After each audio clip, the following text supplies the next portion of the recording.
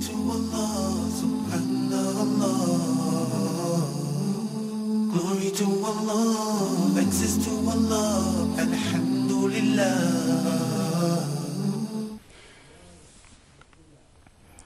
Assalamu alaikum wa rahmatullahi wa barakatuh.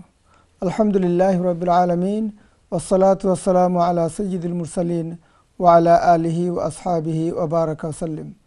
Subhanaka la ilma lana illa ma 'allamtana innaka antal alimul hakim. সম্মানিত ইকরা বাংলার দর্শক শ্রোতা, আলোর দিশারি প্রোগ্রামে আপনাদেরকে আন্তরিক মোবারকবাদ। আলহামদুলিল্লাহ আমাদের সাথে রয়েছেন ব্রিটেনের শ্রদ্ধাভাজন আলিমে দ্বীন, মেনর পার্ক শাহজালাল মসজিদের সম্মানিত খতিব, ফোরস্কয়ার ইসলামিক স্কুল মাদ্রাসার সম্মানিত শাইখুল হাদিস মুফতি আব্দুর রহমান দামাত বারাকাতুহু। আসসালামু আলাইকুম। ওয়া আলাইকুম আসসালাম। ভালো আছেন? আলহামদুলিল্লাহ। আজকে আমরা ইনশাআল্লাহ কবরের জীবন, মৃত্যু এবং কবরের জীবনী বিষয়ের উপর আমরা আলোচনা শুনবো। 10-15 মিনিট পরে ইনশাআল্লাহ দর্শকদের বিভিন্ন প্রশ্ন নেওয়ার চেষ্টা করবো ইনশাআল্লাহ।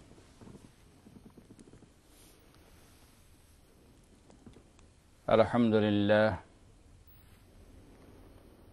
আলহামদুলিল্লাহি ওয়াহদাহু ওয়াসসালাতু ওয়াসসালামু আলা মান লা নাবিয়্যা বা'দাহু আম্মা বা'দু ফাআউযু বিল্লাহি মিনাশ শাইতানির রাজীম।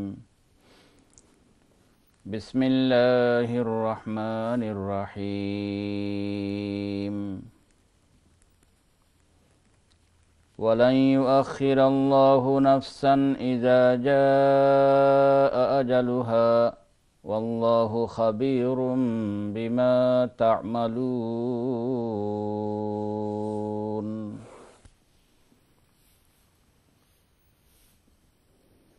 وقال النبي صلى الله عليه وسلم إذا مات ابن آدم انقطع عنه عمله إلا من ثلاث: صدقة جارية أو علم ينتفع به أو ولد صالح يدعو له أو كما قال عليه الصلاة والسلام.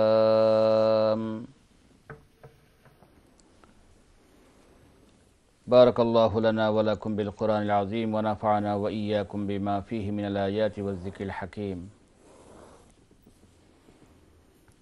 সম্মানিত ইকরা বাংলার দূরে এবং কাছের প্রিয় দর্শক শ্রোতা ভাই এবং বোনেরা,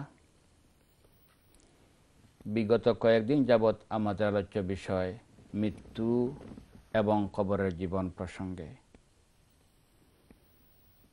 মৃত্যু এমন একটি সত্য জিনিস, কুল্লু নাফসিন যায়িকাতুল মাউত, প্রত্যেক কিন্তু এই মৃত্যুর স্বাদ উপভোগ করতেই হবে। কুল ইন্নাল মাউতাল্লাযী তাফিররুনা মিনহু ফাইন্নাহু মুলাকীকুম সুম্মা তুরাদ্দুনা ইলা আলিমিল গায়বি ওয়াশ শাহাদাতি ফায়ুনাব্বিউকুম বিমা কুনতুম তা'মালুন। মৌত থেকে আমরা যতই পলায়ন করি, মৌতের হাত থেকে আমরা রেহাই পাব না। মালাকুল মৌত অবশ্যই আমাদের সামনে হাজির হবেন। উনি কারো কাছে হাজির হতে হলে পারমিশন নিয়ে হাজির হতে হয় না। শুধুমাত্র আম্বিয়া কারাম ব্যতিক্রম, তাদের কাছে হাজির হতে হলে অবশ্যই পারমিশন নিয়ে হাজির হতে হয়। ছোট বড়, ধনী গরিব সকলের কাছে অবশ্যই মালাকুল মৌত হাজির হবেন। আজকে আমাদের আলোচ্য বিষয় হলো, একজন মানুষ মারা যাওয়ার পরে হাদিস বলতেছে আমাদের নেক আমল বন্ধ হয়ে যায়। আমরা মারা যাওয়ার পরে আমরা নিজে আর নেক আমল আর করতে পারি না, যার ফলে নবী করিম সাল্লাল্লাহু আলাইহি ওয়াসাল্লাম আমাদেরকে বারবার আমাদেরকে উৎসাহিত করেছেন, সজাগ করেছেন, আমরা যেন মৃত্যুর আগে আগে মৃত্যুর সামান যেন আমরা তৈয়ার করে ফেলি। অনেক আয়াত থেকে আমরা পাই, মানুষ যে সময় মারা যায় তখন আল্লাহর কাছে বারবার দাবি করবে যে আল্লাহ আমাকে যদি আবারও ফিরিয়ে তুমি দুনিয়াতে দাও, তা আমি বেশি বেশি করে নেক আমল করব, না'মাল সালিহা। ক্বালা রাব্বিরজিউন, কিন্তু এই আবেদন আর শোনা হবে না। তবে কতিপয় আমল একজন মানুষ মারা যাওয়ার পরেও তার সওয়াব জারি থাকে, অব্যাহত থাকে, আজকে আমাদের সেই বিষয়টি হলো আলোচনায়। অর্থাৎ আমরা যেটাকে ইসালে সওয়াব বলি, একজন লোক মারা যাওয়ার পরে আমরা ইসালে সওয়াব হিসাবে কোন কোন কাজ করতে পারি এবং মারা যাওয়ার পরে কোন কোন কাজের সওয়াব জারি থাকে।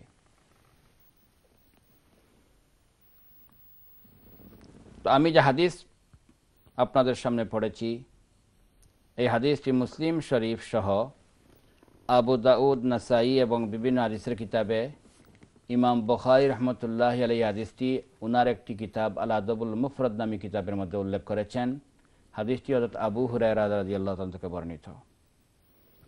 নবী করিম সাল্লাল্লাহু আলাইহি ওয়াসাল্লাম বলেন, একজন লোক মারা যাওয়ার পরে তার আমল বন্ধ হয়ে যায়, কিন্তু তিনটি কাজ, এই তিনটি কাজের সওয়াব মরার পরেও কন্টিনিউ জারি থাকে।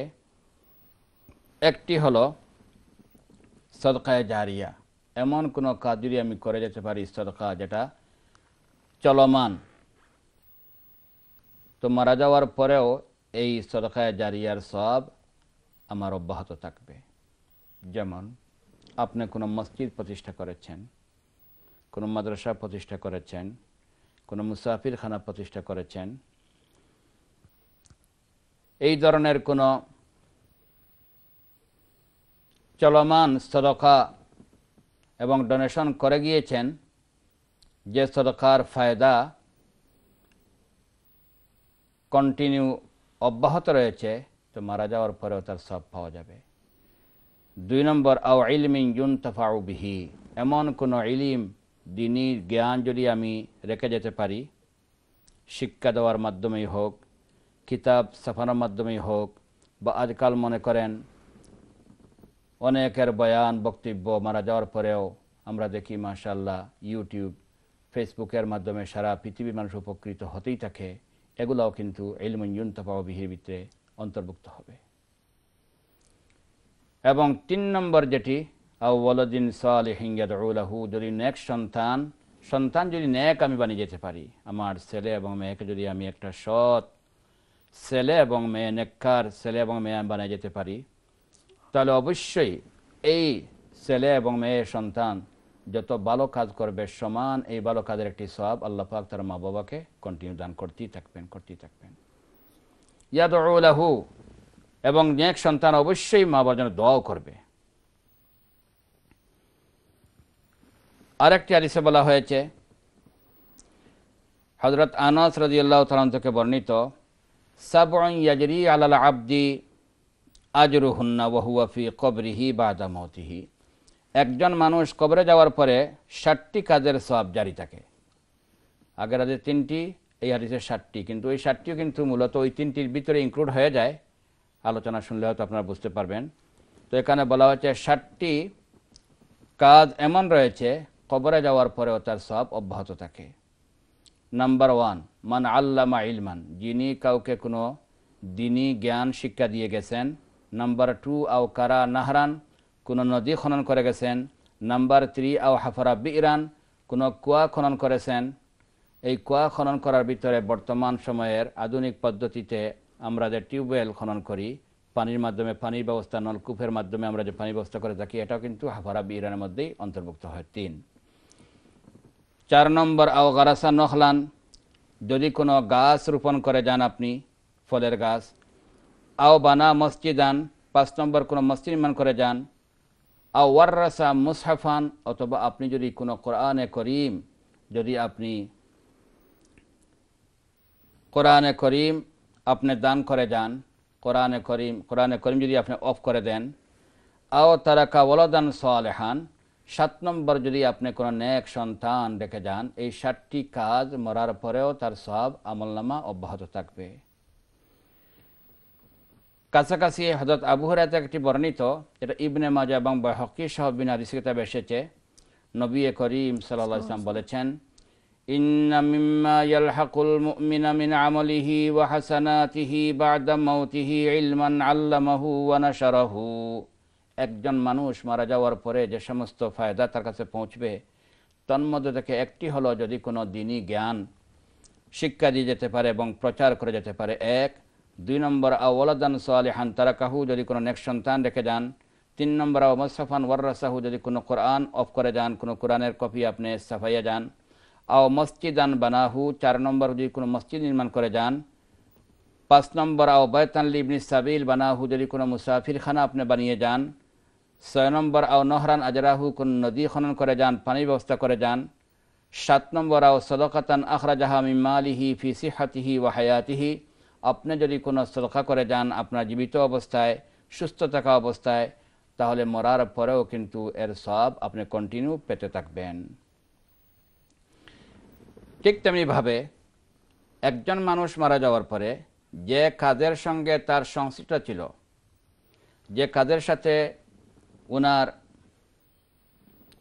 উনি ইনভলভ ছিলেন, উনি জড়িত ছিলেন, উনার সহযোগিতায় কোনো ভালো কাজ চালু হয়েছে, এই ধরনের কোনো কাজ যদি উনি চালু করে যান, যে মারা যাওয়ার পরেও কিন্তু যে কাজটি উনি চালু করে গেছেন, যে সুন্নতটি উনি জারি করে গিয়েছেন, অবশ্যই মরার পরে সেই মৃত সুন্নতকে জীবিত করার কারণে, পুনর্জীবিত করার কারণে যত লোক এই ভালো কাজের উপর আমল করে সব পাবে, সমান জিনিস সর্বপ্রথম এই ভালো কাজটি চালু করেছিলেন উনিও কিন্তু সমান একটি সব পাবেন। এই মর্মে একটি হাদিস রয়েছে মুসলিম শরীফে, মান সান্না ফিল ইসলামি সুন্নাতান হাসানাতান ফালাহু আজরুহা ওয়া আজরু মান আমিলা বিহা বাদাহু, যদি কেহ কোনো ভালো কাজ শুরু করে যান, যে মারা যাওয়ার পরেও কিন্তু এই ভালো কাজ যারা করবে কিয়ামত পর্যন্ত এই ভালো কাজ করে যতটুকু সব পাবে, সমান একটি সব সর্বপ্রথম যিনি চালু করেছিলেন তিনি সমান একটি সব পাবেন।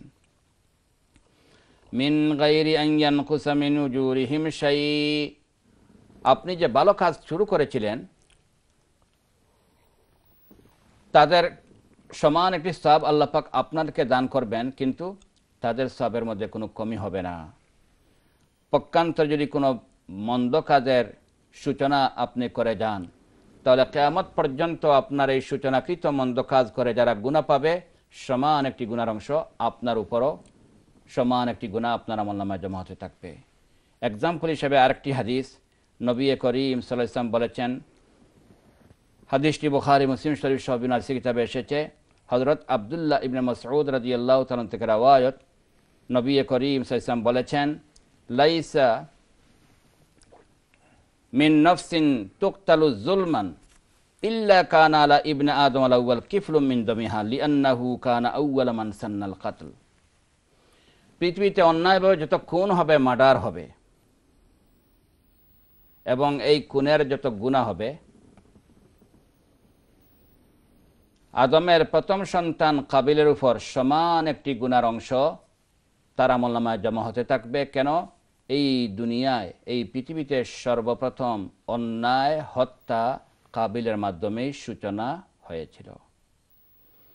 তো ভালো কাজের সূচনা করলেও যেভাবে আপনি নিজে লাভবান, কিয়ামত পর্যন্ত আপনাকে অনুসরণ করে যারা ভালো কাজ করবে তার একটি সওয়াব আপনি পাবেন। মন্দ কাজ যদি আপনি আবিষ্কার করে যান, সূচনা করে যান, তাহলে সেই মন্দ কাজ কিয়ামত পর্যন্ত হতে থাকলে যতজন যত গুনার অধিকারী হবে, আপনিও সমান একটি গুনাহ আপনার আমলনামায় জমা হতেই থাকবে। এই আলোচনা থেকে আমরা বুঝতে পারলাম, একজন মানুষ মারা যাওয়ার পরে যে কাজের সঙ্গে উনি সবব এবং কারণ হিসাবে জড়িত ছিলেন, মারা যাওয়ার পরেও সেই কাজের সওয়াব অথবা মন্দ কাজের সঙ্গে জড়িত থাকলে মরার পরে তার গুনাহ অব্যাহত থাকবে। 2 নম্বর, একজন মানুষ মারা যাওয়ার পরে যে জিনিসের উপকৃত হতে পারেন, লাভবান হতে পারেন, সেটি হলো দুআউল মুসলিমিন ওয়া ইস্তিগফারুহুম লাহু ওয়া সাদাকাতি আনহু। যদি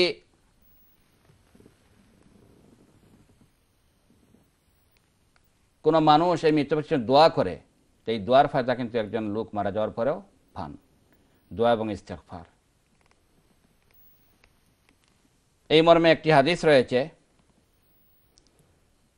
এবং কোরআন শরীফে আয়াতের মধ্যে ইশারা রয়েছে। আল্লাহ সুবহানাহু ওয়া তাআলা বলেছেন, ওয়াল্লাযীনা জাউ মিন বা'দিহিম ইয়াকুলুনা রাব্বানা ইগফির লানা ওয়া লিইখওয়ানিনাল্লাযীনা সাবাকুনা বিল ঈমান। আল্লাহ সুবহানাহু ওয়া তাআলা মুমিনদের পরিচয় এবং তারিফ করতে গিয়ে বলতেছেন, মুমিনের কাজ হলো যারা মারা গিয়েছেন তাদের জন্য তারা দোয়া করে, যে আল্লাহ তুমি আমাদেরকেও ক্ষমা করো এবং আমাদের যে সমস্ত ভাইয়েরা চলে গেছেন আমাদের পূর্বে ঈমান নিয়ে, আল্লাহ তুমি তাদেরকেও ক্ষমা করো। এই যে দোয়া, এই দোয়া করা মুমিনের পরিচয় দেওয়া হয়েছে। বোঝা গেল এই দোয়ার মাধ্যমে মুমিনের অবশ্যই উপকার হয়। তাহলে একজন মানুষ মারা যাওয়ার পরে যে কাজের মাধ্যমে উপকৃত হতে পারে সেটি হলো মুমিনের দোয়া এবং ইস্তেগফার।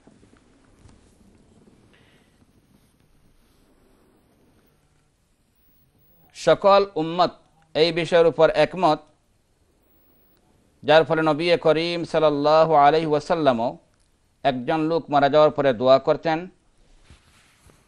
যেমন একটি জানাজায় নবী করিম সাল্লাল্লাহু আলাইহি ওয়াসাল্লাম দোয়া করেছিলেন, অনেক দোয়া করতেন। তো আউফ ইবনে মালিক থেকে বর্ণিত, উনি বলতেছেন আমি একটি জানাজায় শরীক ছিলাম, নবী করিম সাল্লাল্লাহু আলাইহি ওয়াসাল্লাম সেই জানাজায় যে দোয়াগুলো করেছিলেন, অনেক দোয়ার মধ্যে থেকে আমি কতিপয় দোয়া আপনাদের সামনে আলোচনা করতেছি। কি? আল্লাহুম্মা গফির লাহু ওয়ারহামহু ওয়াআফিহি ওয়াআফু আনহু ওয়াআকরিম মানজিলাহু ওয়াওয়াসি' মাদখালাহু ওয়াগসিলহু বিল মাই ওয়াস-সালজি ওয়াল বারদি ونقه من الذنوب والخطايا كما نقيت الثوب الأبيض من الدنس وأبدله دارا خيرا من داره وأهلا خيرا من أهله وزوجا خيرا من زوجه وأدخله الجنة وأعذه من عذاب القبر ومن عذاب النار। একজন লোক মারা যাওয়ার পরে আমরা তাদের জন্য বিভিন্ন দোয়া করতে পারি।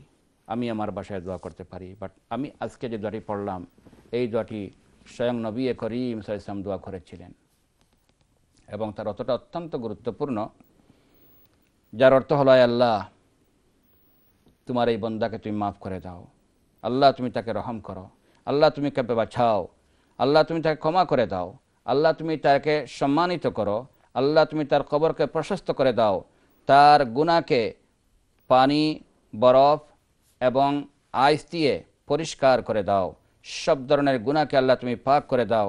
যেভাবে তুমি সাদা কাপড় ময়লা থেকে পাক করো সেইভাবে এই বান্দাকে সব ধরনের গুনাহ মাফ করে দাও। ও আবদিলহু দারান খাইরাম মিন দারিহি, এবং দুনিয়ার গড়ের চেয়ে কবর এবং আখিরাতের গড়কে উত্তম বানিয়ে দাও।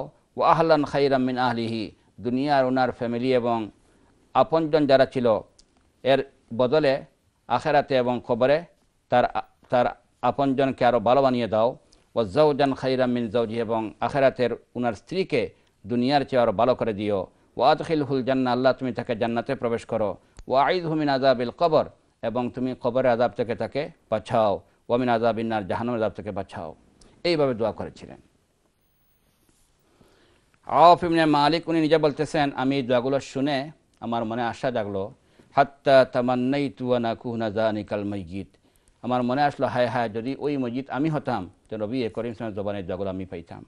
তাহলে আমরা কি বুঝতে পারলাম যে একজন মসজিদ উপকার মরার পরেও তার উপকারে আসে যে জিনিসগুলো, সেটি হলো মুমিনদের দোয়া এবং ইস্তেগফার। সেজন্য আমরা আমাদের মৃত ব্যক্তিদেরকে ফায়দা করার জন্য আমরা কি করতে পারি? তাদের জন্য দোয়া এবং ইস্তেগফার করতে পারি। বিনা দ্বিধায় সেই দোয়া এবং ইস্তেগফারের ফায়দা তারা পাবেন। 3 নম্বর, একজন লোক মারা যাওয়ার পরে যে ফায়দা পাওয়া যায় সেটি হলো সদকা। যদি আমরা মৃত ব্যক্তির পক্ষ থেকে সদকা করি তাহলে অবশ্যই এই সদকার সওয়াব তারা পাবে। এই মর্মে একটি হাদিস রয়েছে, বুখারী শরীফ এবং মুসলিম শরীফ সহ বিভিন্ন হাদিসে রয়েছে। তো আয়েশা সিদ্দিকা রাদিয়াল্লাহু আনহা বর্ণিত, একজন ব্যক্তি নবী করিম সাল্লাল্লাহু আলাইহি ওয়াসাল্লামের খেদমতে হাজির হয়ে বললেন, ইয়া রাসূলুল্লাহ, আমার মা ইন্তেকাল করেছেন, আমি সামনে হাজির ছিলাম না, এখন বর্তমানে আমি চাই আমার মায়ের পক্ষ থেকে আমি সদকা করতে। ইয়া রাসূলুল্লাহ, আমি যদি আমার এই আদরের মার নামে আমি সদকা করি তাহলে কি আমার এই সদকার সব আমার আম্মা পাবেন? নবী করিম সাল্লাল্লাহু আলাইহি ওয়াসাল্লাম বলেন, অবশ্যই অবশ্যই অবশ্যই। তখন ওই ব্যক্তি বললেন, ফাইন্নী উশহিদুকা আন্না হাইতিল মিখরাব সাদাকাতুন আনহা। তখন ওই ব্যক্তি বলেন, ইয়া রাসূলুল্লাহ, আমার মিখরাব নামে যে বাগান যেটি রয়েছে সেটি আমার মায়ের পক্ষ থেকে আমি আল্লাহর রাস্তায় আমি অক্ষ করে দিলাম এবং এর সওয়াব যেন আমার আম্মা পান। তো এইভাবে আমি যদি আপনজন মারা যান তাদের ফায়দা করতে চাই তো তাদের পক্ষ থেকে সদকা করলে সেই সওয়াবটাও কিন্তু আমাদের মৃত ব্যক্তিরা অবশ্যই পেয়ে থাকেন। এটা হাদিস দ্বারা প্রমাণিত এবং সকল এই বিষয়ে একমত। 4 নম্বর, একজন মানুষ মারা যাওয়ার পরে যে লাইনে ফায়দা পৌঁছানো যায় সেটি হলো মৃত ব্যক্তির পক্ষ থেকে যদি আপনি হজ করেন, ওনার উপর হয়তো হজ ফরজ ছিল, আপনি ওনার হজটা আদায় করে নিলেন, বা নফল হিসাবে যদি আপনি হজ করে ইসালে সব করেন বা উমরা করে সব পৌঁছান, এই সবটাও কিন্তু একজন লোক মারা যাওয়ার পরে সব অবশ্যই পাইবেন। এই মর্মে একটি হাদিস রয়েছে, আন্না ইমরাআতাম মিন জুহায়না জাআত ইলা নবী সাল্লাল্লাহু আলাইহি ওয়াসাল্লাম, কবিলায় জুহায়না একজন মহিলা আল্লাহ নবীর খিদমত হাজিরে বলেন, ইয়া রাসূলুল্লাহ, আমার মা ইন্তেকাল করেছেন এবং ওনার নিয়ত ছিল উনি একটি হজ করবেন, মান্নত মানছিলেন। আফা আহুজ্জু আনহা, ইয়া রাসূলুল্লাহ, আমি কি আমার আম্মার পক্ষ থেকে বদলি হজ করতে পারি? ক্বালা হুজ্জি আনহা, অবশ্যই তুমি তোমার মায়ের বদলি হজ তুমি আদায় করতে পারো। তুমি কি মনে করো, তোমার আম্মার উপর যদি কোনো পাওনা থাকতো, আজকে তুমি পাওনা আদায় করতে যাবে, আদায় হবে, সমান আল্লাহ সুবহানাহু ওয়া তাআলার পাওনাটাও তুমি আদায় করতে পারবে। ইকদুল্লাহ ফাল্লাহু আহাক্কু বিল ওয়াফা, তুমি যদি দুনিয়ার পাওনাদারের পাওনা মায়ের পক্ষ থেকে আদায় করলে আদায় হয়, তাহলে আল্লাহর পাওনা যেটা হজ ফরজ ছিল সেটা যদি তুমি সন্তান হিসেবে আদায় করো, অবশ্যই সেটা আদায় হবে। এবং আরেকটি হাদিস আবু কাতাদা থেকে বর্ণিত, উনি আল্লাহর নবীর সামনে যখন একটি মৃত ব্যক্তি আনা হলো জানাজার জন্য, রাসূল বললেন যে আমি জানাজা পড়াবো না, কারণ ওনার উপর ঋণ রয়েছে মাত্র 2-3 দিনের। তখন হযরত আবু কাতাদা উনি বলেন, ইয়া রাসূলুল্লাহ, এই 2টি দিনের আমি জিম্মা নিলাম, আমি ওই মৃত ব্যক্তির পক্ষে আমি আদায় করে দেবো। তারপরে নবী আকরাম সাল্লাল্লাহু আলাইহি ওয়াসাল্লাম জানাজা পড়াইছেন। তো সেখানেও বোঝা গেল যে ওই মৃত ব্যক্তির 2টি দিনের আদায় করলেও আদায় হবে। তাই যেভাবে ঋণ আদায় হলো সমান, ঠিক তেমনিভাবে যদি আপনি মৃত ব্যক্তির জন্য সদকা করেন, সেই সবটা কিন্তু ওরা পাবেন। তো আমরা আজকে এই পর্যন্ত, বাকি বিস্তারিত আলোচনা ইনশাআল্লাহ আমরা আগামীকালকে কন্টিনিউ করবো ইনশাআল্লাহ। জাযাকুমুল্লাহ। জাযাকাল্লাহ খায়র। সম্মানিত IQRA বাংলার দর্শক শ্রোতা, আলহামদুলিল্লাহ অত্যন্ত গুরুত্বপূর্ণ আলোচনা আমরা শুনতেছিলাম। আরেকটি বিষয় রয়েছে এর ভিতরে, আমার মনে হয় আরেকটি বিষয় আমরা আজকে শেষ করে ফেলি, যেগুলোর ক্ষেত্রে কারো দ্বিমত নেই।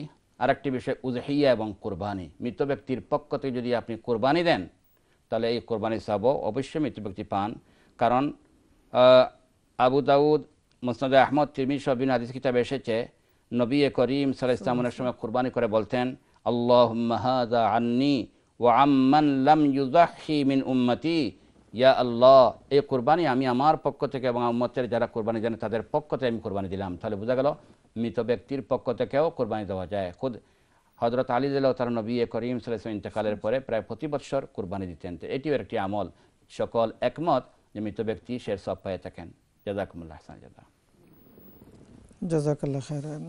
আচ্ছা, কেউ যদি সম্পদ রেখে দুনিয়াতে, হয়তো উনি অনেক কষ্ট করে সম্পদ, অনেক টাকা পয়সার মালিক হয়েছেন, কিন্তু উনি হঠাৎ করে ইন্তেকাল করলেন, ওনার ছেলেমেয়েরা যদি ওগুলো কোনো হারাম ব্যবসা বা কোনো কিছুতে খরচ করে উনি ইন্তেকালের পর, তাহলে এই মৃত ব্যক্তি কি ওইটার জন্য কোনো কিছু হবে না যারা জীবিত তাদের? ওনার ইনকাম যদি হালাল হয় তাহলে ওনার কোনো অবশ্যই ইনকামের কারণে কোনো ক্ষতি হবে না।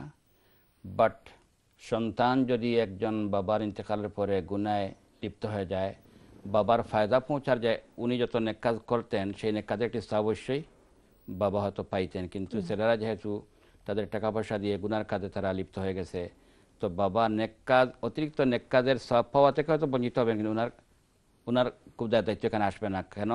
কারণ উনি তো ইন্তেকালের পরে ছেলেরা কীভাবে কী করতেছে না করতেছে দায়িত্ব ওনার নয়। তবে এক্সট্রা যদি ছেলেরা ভালো কাজ করতো, যেভাবে সওয়াব পাওয়ার কথা ছিল, এই সওয়াব থেকে উনি হয়তো বঞ্চিত হবেন।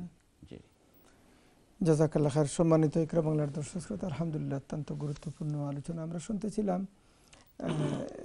এই আলোচনা ইনশাআল্লাহ আমরা কন্টিনিউ আরও শোনার চেষ্টা করব যখন সুযোগ পাব। এখানে যেহেতু আমরা অনেকেই ইন্তেকালের পর আমরা চিন্তা করতে থাকি যে আমরা তিলাওয়াত করব না কি করব না করব, কোথায় সওয়াব হবে কি হবে না, এগুলো নিয়ে আমাদের অনেক দ্বিধাদ্বন্দ্ব অনেক সময় লেগে যায়। এর জন্য আলহামদুলিল্লাহ মনে করি আজকের এই আলোচনা অত্যন্ত গুরুত্বপূর্ণ। যেহেতু আমরা একটি ছোট্ট বিরতির সময় এসে গেছে, এর জন্য আপনাদের কল নিতে পারলাম না। ইনশাআল্লাহ বিরতির পর আবার যখন ফিরে আসবো ইনশাআল্লাহ আপনাদের কল নেওয়ার চেষ্টা করব। আশা করি আমাদের সঙ্গে থাকবেন। বিরতির পর দেখা হবে। আসসালামু আলাইকুম ওয়া রাহমাতুল্লাহি ওয়া বারাকাতুহু। Glory to Allah, access to Allah, Alhamdulillah. আসসালামু আলাইকুম ওয়া রাহমাতুল্লাহি ওয়া বারাকাতুহু। সম্মানিত IQRA বাংলার দর্শক শ্রোতা, আলোর দিশারি প্রোগ্রামে আপনাদেরকে আন্তরিক মোবারকবাদ। আলহামদুলিল্লাহ আমাদের সাথে রয়েছেন ব্রিটেনের শ্রদ্ধাভাজন আলেমেদিন শাইখুল-হাদিস মুফতি আবদুর রহমান দামাত বারাকাতুহুম। বিরতির পূর্বে আমরা অত্যন্ত গুরুত্বপূর্ণ আলোচনা শুনতেছিলাম মৃত্যু এবং কবরের জীবন। আমরা যখনই সুযোগ পাবো ইনশাআল্লাহ আমরা আরও কিছু আলোচনা শোনার চেষ্টা করব। যেহেতু প্রচুর কলার লাইনে চলে এসেছেন, আমরা কল নিয়ে নেই ইনশাআল্লাহ। আমরা দেখি এই মুহূর্তে আমাদের সাথে প্রশ্নকে নিয়ে আসছেন। হ্যালো কলার, আসসালামু আলাইকুম। আপনারা দুজনও হচ্ছে সালাম হুজুর। ওয়ালাইকুম আসসালাম ওয়া রাহমাতুল্লাহ। আমার একটা প্রশ্ন হইল হুজুর, আমি তো নমাজও লাগছি ও এশারক্ত বিতির নমাজও পড়িয়া একবার ভাঙ্গিছি বলি গেছি, গীতে আবার পড়িছি, 2 রাকাত পড়ার পরে এসে আবার কুলবল্লাহ পড়ছি, আল্লাহ মাইনা আস্তাইনুকা পড়ছি না তে আবার পড়িয়া ও কিতা আবার ফিরিয়া তে তাকিয়া আবার ফিরিয়া নমাজ বাকি যে 1 রাকাত রইছিল পড়িছি, নমাজ হনে আমার ওইছে নি হুজুর। আমার ফোন রাখার পরে আপনি আমারে কইবেন, নাইলে আমি আবার তাহিয়াতুটা কি আবার কইবানি আপনি তে তো কি আপনি রিটার্ন গিয়া আর রাকাত পড়ছেন, সজ্জা দিছেন আপনি? জি জি সজ্জাও দিছি। ওকে, আচ্ছা আপনি সজ্জা দিছি হুজুর। জি ঠিক আছে। ওকে, জাযাকাল্লাহ। আপনি শুনতে থাকুক ইনশাআল্লাহ। আর কোনো প্রশ্ন আছে আপনার? ওয়ালাইকুম আসসালাম ওয়া রাহমাতুল্লাহ। আপনার প্রশ্ন হলো, অনেক সময় নামাজে দাঁড়ানোর পরে আপনি ভুলে যান কি পড়েছেন, কত রাকাত পড়েছেন, সন্দেহের শিকার হয়ে যান। আজকেও আপনি বিতির এইভাবে করেছেন, ইভেন শেষ বৈঠকে বসার পরে আত্তাহিয়াতুতে আপনি বসে গিয়েছিলেন, আবার আপনার সন্দেহ সৃষ্টি হয়েছে যে আপনি কি পড়েছেন না পড়েছেন। আপনি দাঁড়িয়ে আরেকটি ওই রাকাতটি আপনি রিটার্ন 12 রাকাত পড়ে তারপরে নামাজের শেষে সিজদা দিয়েছেন। আপনার নামাজ কি হয়েছে? প্রথমত, নামাজে যখন আমরা দাঁড়াবো অবশ্যই আমরা নামাজের শুরু থেকে শেষ পর্যন্ত খুশু খুজুর পাশাপাশি আমরা কি পড়লাম, কয় রাকাত পড়লাম, এই হিসাবটা আমরা ভালোভাবে রাখার চেষ্টা করার জন্য আমরা কমি না করি। যদি এরপরেও সন্দেহর শিকার হয়ে যায়, শয়তান অনেক সময় আমাদেরকে সন্দেহর শিকার করে নিতে পারে, তো রাসূলুল্লাহ সাল্লাল্লাহু আলাইহি ওয়াসাল্লাম বলেছেন আমরা চেষ্টা করব চিন্তা করে কোনটি সঠিক, কয় রাকাত পড়লাম আমরা সেটা বের করার চেষ্টা করব। বের করে আমরা সেই অনুযায়ী আমরা নামাজকে আমরা কমপ্লিট করব। যদি আমরা সঠিক কয় রাকাত পড়ছি আমি স্মরণ করতেই পারতেছি না, তেমত অবস্থায় কম এবং বেশের মধ্যে সন্দেহ হলে কমটাকেই কনফার্ম করে আমরা নামাজকে পুরা করে নামাজের শেষে সিজদা দেব। আপনি যেভাবে করেছেন যে আত্তাহিয়াতু পড়ার জন্য বসে গিয়েছিলেন, আবার আপনি ফিরে এসে একটি রাকাত পড়ে তারপরে সিজদা দিয়েছেন, এটা কিন্তু নিয়ম পরিপন্থী আপনি করেছেন। ভবিষ্যতে আপনি এভাবে করবেন না। বাট যেহেতু আপনি সিজদা দিয়ে দিয়েছেন, আপনার নামাজটা হয়ে গেছে, এবং চেষ্টা করবেন এই সমস্ত সন্দেহ থেকে বের হয়ে আসার, এবং সন্দেহ আসলেও আপনি যতটুকু সম্ভব আপনি সন্দেহকে ইগনোর করে সঠিক যেটি সেটি আপনি স্মরণ করে আপনার নামাজটা কমপ্লিট করার চেষ্টা করবেন। দেখবেন ধীরে ধীরে এইভাবে যদি আপনি বারবার করতে থাকেন, শয়তান আপনাকে হয়তো আর এইভাবে আর সন্দেহর শিকার করাতে চেষ্টা করবে না। জাযাকুমুল্লাহ আহসান জাযা। জাযাকাল্লাহ খায়ের। আমরা দেখি পরবর্তী প্রশ্নকে নিয়ে আসছেন। হ্যালো কলার, আসসালামু আলাইকুম। ওয়ালাইকুম সালাম। আপনারা দুইজনের কাছে সালাম, ভালো আছেন?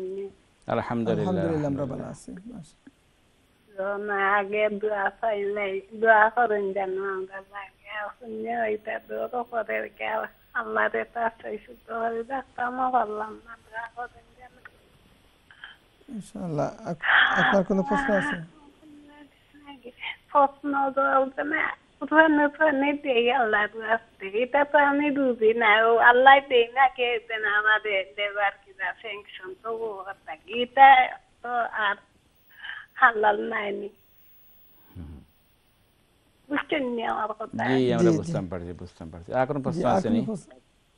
জি না, ও আল্লাহ কাছে যাও কি আল্লাহ দেন তো বাকি 10-15 কিবা তুজানি কিবা সব গাজা দিয়া যাও বলবো তাকে কিটা এটা দুধে করতাম না।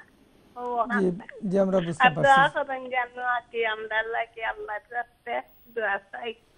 জি আসসালামু আলাইকুম। ওয়ালাইকুম সালাম। ওয়ালাইকুম আসসালাম ওয়া রাহমাতুল্লাহি ওয়া বারাকাতুহু। আল্লাহ সুবহানাহু ওয়া তাআলা আপনাকে আমাদেরকে সকলকে আল্লাহ পাক বেশি করে নেক কাজ করার তৌফিক দান করুন, আমিন। আপনার প্রশ্ন হলো যে আপনি নিজে রোজগারি করতেছেন না, বা পেনশনে যে পয়সা পাইতেছেন, এই পয়সা থেকে যদি আপনি তুলা সাদকা খরচ করেন তাহলে কি সওয়াব পাবেন বা এটা কি হালাল? দেখেন, এই দেশে আমরা বসবাস করতেছি এবং এই দেশের গভর্নমেন্টের মাধ্যমে কিছু বিভিন্নভাবে সেবা আমরা পেয়ে থাকি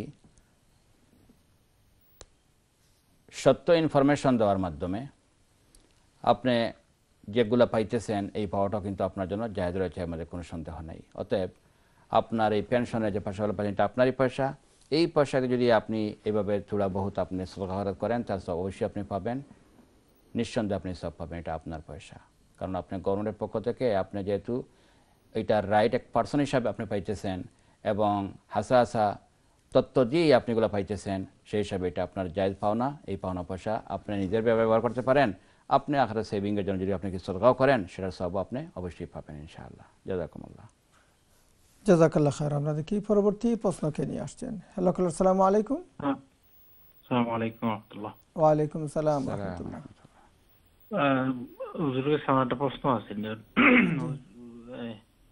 মৃত ব্যক্তি মারা যাওয়ার পরে যে দোয়া একটা হুজুরে পড়ছিল, আল্লাহুম্মা গফির লাহু ওয়ারহামহু, এটা অর্থ হুজুরে কইছিল ফলার দিক ঠিক আছে, বাকি শেষের দিকে ওদারান মিন খায়রাম মিন দারিহি ওয়া যাওজান মিন খায়রাম মিন যাওজিহি ওয়া আহলান খায়রাম মিন আহলিহি, এর অর্থ আহলান খায়রাম মিন আহলিহি মানে উত্তম আহাল দেব হইব নিনা। হুজুরে কইলা যে আহাল রে বালা করে দেব হইব, অর্থটা আমি বালা করে বুঝছি না, হুজুরে একটু বালা করে বুঝাই হইবানি। জাযাকুমুল্লাহ। জাযাকাল্লাহ। আপনি শুনতে থাকেন। আর একটা কথা হইল গিয়া, সেও যদি মৌলানা না থাকে না, নামর আগে যদি মৌলানা লিখিলাইন, আর এটা ঠিক হইব নি কোন লাগান, প্লিজ। জাযাকাল্লাহ খায়র। আপনার দুইটা প্রশ্ন। জি, প্রথম যেটি আপনি বলেছেন তার অর্থ হলো সেখানকার আল্লাহ সুবহানাহু ওয়া তাআলা একজন মৃত ব্যক্তি যেগুলো দান করবেন সেখানের গড়টা যেন দুনিয়ার গড়টা যেন উত্তম গড় হয়, সেখানের ফ্যামিলি যাদেরকে দেওয়া হবে তারা যেন আরও উত্তম হন। ইভেন দুনিয়ার বিবি কিয়ামতের দিন জান্নাত যখন পাবেন আল্লাহ সুবহানাহু ওয়া তাআলা উনাকেও কিন্তু দুনিয়ার বিবি হিসেবে থাকবেন না, উনাকেও কিন্তু আরও উত্তম করে দেওয়া হবে। তো আহলান খাইরাম মিন আহলিহি, আল্লাহ সুবহানাহু ওয়া তাআলা ওই ব্যক্তিকে দুনিয়ার ফ্যামিলি থেকে সেখানে ভালো ফ্যামিলি যেন দান করেন, এটাই হলো তার অর্থ। ঠিক আছে। দ্বিতীয় প্রশ্ন যেটি করেছেন, একজন মৌলানা না হয়ে যদি মৌলানা লেখান, এটাও তো একটা প্রতারণা। এবং নবী রাসূল বলেছেন আমার যারা প্রতারণা করবে দুঃখা দেবে তারা কিন্তু উম্মতের মধ্যে থেকে নয়, এটা মুসলমানের কাজ হতে পারে না। তো ইনফরমেশন সঠিক হতে হবে। আমি আমার পরিচয় যদি যেটা আমার মধ্যে নাই সেটা আমি দিলাম, এটা কিন্তু এক ধরনের মিথ্যার শরণাপন্ন হলাম, আমি প্রতারণা করলাম, এটা কোনো অবস্থায় জায়েজ নয়। ইভেন হাদিস মধ্যে বলা হয়েছে আমি যেটার উপযোগী নয় সেটা যদি আমি আমাকে এইভাবে পরিচয় দিতে চাই, তো রাসূল বলেছেন কালাবিসে সওবায়ে জুরিন, আমি মিথ্যা কাপড় পরিধান করলাম। অর্থাৎ ইভেন আমি যে পজিশনের দোকানে এই ধরনের ড্রেস পরিধান করে যদি আমি সমাজকে বোঝাতে চাই আমি ওই ধরনের, তো রাসূল বলতেছেন এটাও কিন্তু লেবাসের মাধ্যমে আমি উম্মতদেরকে আমি মিথ্যা কথা বলতেছি, এটা বলা হয়েছে। অতএব যিনি মৌলানা নন ওনার নামে মৌলানা পরিচয় দেওয়া কোনো অবস্থায় এটা সঠিক হবে না। জাযাকুমুল্লাহ। জাযাকাল্লাহ খায়র। আমরা দেখি পরবর্তী প্রশ্নকে নিয়ে আসছেন। হ্যালো কলার, আসসালামু আলাইকুম। কলটা ড্রপ হয়ে গেছে, আবারও ফিরে আসবেন ইনশাআল্লাহ। জাযাকাল্লাহ খায়র। আচ্ছা, এছাড়াও আমরা ব্যক্তির জন্য জি কল্যাণ ইনশাআল্লাহ দেখি এই মুহূর্তে কে রয়েছেন। হ্যালো কলার, আসসালামু আলাইকুম। ওয়ালাইকুম সালাম। ওয়ালাইকুম সালাম ওয়া রাহমাতুল্লাহ। স্টুডিওতে কথা বলতাম স্যার। জি আপনি আমরা কথা কইরা ফরমাও কামনা করুন। হোক আপনি। আসসালামু আলাইকুম। ওয়ালাইকুম সালাম ওয়া রাহমাতুল্লাহ। জি জি আমি দুইটা প্রশ্ন করতাম স্যার। আমরা যে তায়াতুল ওযুর নামাজ পড়ি, তো নামাজটা ওযু পড়ার পরে কোনো কথাবার্তা বলা যাইবেন বা কত সময়ের মাঝে পড়তে হইব একটা জানতাম স্যার। আর আমি আমরা হাজত নামাজ পড়ি, তো এগুলো এনি টাইম পড়তাম তো হয়েছেন হুজুরে, বা আমরা এশার নামাজ ফজরের নামাজের ভিতরে তাহাজ্জুদের নামাজ পড়ি, তো এইটা কি তা ঠিক আছে নি? আপনারা হুজুরে বুঝাইয়া কইবা। আচ্ছা, ফোন রাখার পরে কইবা। ওকে, আসসালামু আলাইকুম। ওয়ালাইকুম সালাম ওয়া রাহমাতুল্লাহ। জি, তাহিয়াতুল ওযু। আপনার প্রশ্ন হলো যে ওযু করার পরে কত সময় পরে আপনি নামাজ পড়তে হবে। এবং অজু করার পরে কি আপনি কথা বলতে পারবেন? অজু করার পরে কথা বলে কোনো সমস্যা নেই। নবী করিম সাল্লাল্লাহু আলাইহি ওয়াসাল্লাম অনেক সময় অজু করার পরেও কথা বলেছেন। বাট আমরা যে সময় যে কথাই বলি অজুর আগেই বলি আর পরেই বলি, কথাটা যেন আমাদের ভালো হয় সেটা লক্ষ্য রাখা ভিন্ন আরেকটি কথা। কারণ আমাদের বিশ্বাস করতে হবে মা ইয়ালফিজু মিন কাউলিন ইল্লা লাদাইহি রাকিবুন আতীদ। আমরা যে কথাই বলি অবশ্যই আল্লাহ সুবহানাহু ওয়া তাআলার পক্ষ থেকে ফেরেশতারা রেকর্ড করতেছেন। অজু করার পরে কোনো কথা বলা নিষেধ নয়, এবং অজু করার পরে সাথে সাথে নামাজ পড়ে নিতে হবে এটা মোটেই জরুরি নয়। রাসূলুল্লাহ সাল্লাল্লাহু আলাইহি ওয়াসাল্লাম অনেক সময় অনেক আগে অজু করতেন, পরেও নামাজ পড়েছেন। মুসলিম শরীফে হাদিস রয়েছে, যদি মসজিদে যাওয়ার সময় একজন লোক ঘরে অজু করে সুন্দর করে অজু করে উনি রওনা দেন, যতটুকু দূর মসজিদ থাকুক, তো যাওয়ার সময় প্রতিটি কদমে কদমে ওনার একটি নেকি লেখা হয়, একটি গুনাহ মাফ হয়, একটি দরজা বুলন্দ হয়। তো এই হাদিস থেকে বোঝা গেল ঘর থেকে অজু করে যখন একজন মুসল্লি মসজিদে রওনা দিলেন, যদি মসজিদে দূর হয় তো অনেক সময় যেতে পারে, তো অজু করার পরে গিয়ে অনেক পরে গিয়ে নামাজ পড়তেছেন, নামাজ পড়লে কোনো সমস্যা হয় না। দ্বিতীয় প্রশ্ন যেটি আপনার, যে এই সালাতুল হাজত যেটি, এই সালাতুল হাজত আপনি বলেছেন যে কোন টাইমে পড়বেন। মকরু টাইম ছাড়া যে কোনো টাইমে পড়তে পারেন। মকরু টাইম বলতে যে তিনটি টাইমে নামাজ পড়া নিষেধ এসেছে হয়তো আপনারা প্রত্যেকেই জানেন, সূর্য ওঠার সময়, সূর্য ডুবার সময় এবং দুপুরের সময়। এবং আরও দুইটি টাইম রয়েছে নফল নামাজ পড়া যায় না, ফজরের ফরজ পড়ার পরে সুন্নত এই সূর্য ওঠা পর্যন্ত এবং আসরের ফরজ পড়ার পরে সূর্য ডুবা পর্যন্ত। তো এই টোটাল প্রথম 3 এবং এই 2 টাইম ছাড়া আপনি যে কোনো টাইমে সালাত পড়তে পারেন। এশার নামাজের পরে আপনি যেভাবে বলেছেন বা তাহাজ্জুদের সময় যদি আপনি পড়তে চান পড়তে পারেন, বড় আরও ভালো হবে ইনশাআল্লাহ। শেষ যদি আপনি পড়েন ওই টাইমটা তো অটোমেটিকলি আল্লাহ সুবহানাহু ওয়া তাআলা প্রথম আসমানে অবতরণ করেন এবং ডাকতে থাকেন, কার কার কি হাজত আছে আমার কাছে বলো, আমি তোমাদের হাজত পুরো করে দিব। তখন যদি আপনি নামাজ পড়ার মাধ্যমে আল্লাহর কাছে দোয়া করে যদি আপনি আল্লাহর কাছে সেই আবেদন পেশ করেন, এটা কবুল হওয়ার বেশি আশা রাখা যেতে পারে। জাযাকুমুল্লাহ খাইরান। জাযাকাল্লাহ খায়ের। সম্মানিত ইকরা বাংলা দর্শক শ্রোতা, আলহামদুলিল্লাহ অত্যন্ত গুরুত্বপূর্ণ প্রশ্ন আপনারা নিয়ে আসছেন। এই মুহূর্তে দেখি আমাদের সাথে কে রয়েছেন। হ্যালো, আসসালামু আলাইকুম। আসসালামু আলাইকুম। ওয়ালাইকুম সালাম রাহমাতুল্লাহ। আচ্ছা, আমার দুইটা প্রশ্ন কইতাম ভাবলাম। জি হোক ইনশাআল্লাহ। আচ্ছা, মনে হলো আমি নমাজ পড়ি, লা ইলাহা ইল্লাল্লাহ, খায় খালার সব কিছু দেই, এখন যদি একজনের ফ্যামিলির রেট নষ্ট করি, এটা আমার ক্ষতি হইব নি? ক্ষতি তো হইব, ওইতো নেই। আপনি যে নমাজ পড়লাম, রোজা রাখলাম, সব কিছু করলাম, আল্লাহ রসুলের নামের দেওয়া না সব কিছু, আপনি খেললে আরো জনের ফ্যামিলিটা নষ্ট করেন, এটা কতটুকু গুরুত্ব হইব? আচ্ছা, আর কোন প্রশ্ন আছে? ওই জন্য বুঝছেন আপনি কি আমরা এটা বুঝতে পারছি। আপনার আর অন্য কোনো প্রশ্ন? আলিম মাওলানা হইতে যেটা জানেন না তারা ওটা জানে, ঠিক আছে। তারপরে আরো জনের বউ বাচ্চা ফ্যামিলি খেললে গিয়ে আপনি নষ্ট করেন, আমরা একটা বুঝতে পারছি। আর কোন প্রশ্ন থাকে যদি আপনার, তো আপনি উদাহরণ দেখাইছি। আমার ফ্যামিলিতে কইছি দেখো। আচ্ছা, এগুলা আমরা একটা বুঝতে পারছি। খৈর আপনার আর কোন যদি প্রশ্ন থাকে আপনি অন্য কোনো প্রশ্ন করতে পারবেন, আমরা একটা সময় মাতি। আর জাযাকুমুল্লাহ। জাযাকাল্লাহ। জি, আসলে অনেক লোক বিভিন্নভাবে জর্জরিত হওয়ার কারণে ওনারা মনে বহু দুঃখ নিয়ে কথা শুরু করেন, যার কারণে কথা শেষ করতে পারেন না। হয়তো আপনি এভাবে হয়তো কোনো কষ্ট পেয়েই আপনি এগুলা জিজ্ঞাসা করতেছেন। তো যে করুক, বন্দার হক যদি কেউ নষ্ট করে, এটা বড় বড় ডেঞ্জার, বড় মারাত্মক। নবী করিম সাল্লাল্লাহু আলাইহি ওয়াসাল্লাম বলেছেন, দুনিয়া 1 লুকমা 2 লুকমার জন্য, 1 মুঠ ভাতের জন্য যিনি দরজায় ভিক্ষা করেন, আসল ফকির তো ওই ফকির নয়। সত্যিকার অর্থে মিসকিন এবং ফকির বলতে নবীজি বলেন, আমি মনে করি ওই ব্যক্তিকে যে কিয়ামতের মাঠে পাহাড় পরিমাণ নেকির ডেরি নিয়ে হাজির হবে, কিন্তু অনেক মানুষকে কষ্ট দিয়েছিল, কাউকে গালি দিয়েছিল, কাউকে কষ্ট দিয়েছিল, বিভিন্ন প্রতারণা করেছিল, মানুষের হক নষ্ট করেছিল, ফ্যামিলির মধ্যে দরবার সৃষ্টি করেছিল। এই কাজগুলো যারা করে কিয়ামতের দিন তাদের এই যে পাহাড় পরিমাণ নেকির যে ভান্ডার নিয়ে হাজির হবে, সেই নেকিগুলা কিন্তু ওই পাওনাদারকে দিয়ে দেওয়া হবে। কারো ক্ষেত্রে এরকমও হবে, সকল পাওনাদারের পাওনা নেকির মাধ্যমে দেওয়ার পরেও অনেক পাওনাদার থেকে যাবেন, ওনার নেকি শেষ হয়ে গেছে। তখন কি করা হবে?